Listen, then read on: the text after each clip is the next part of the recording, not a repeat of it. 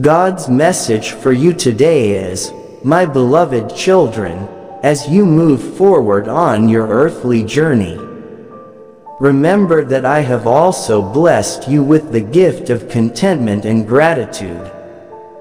Find happiness in the simple things of life, and let appreciation fill your hearts for the abundance that encompasses you.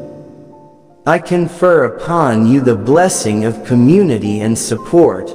Seek the company of those who inspire you, and be a source of assistance and support to others in community. May grace be with you as you navigate the shifting seas of your inner world. Let resilience serve as your armor during times of emotional turbulence as you learn to accept your emotions as messengers from the soul. In moments of despair, I also give you the gift of divine timing once more, asking you to have faith in the fact that all will work out according to a perfect design and to be patient while your life's tapestry takes shape over time.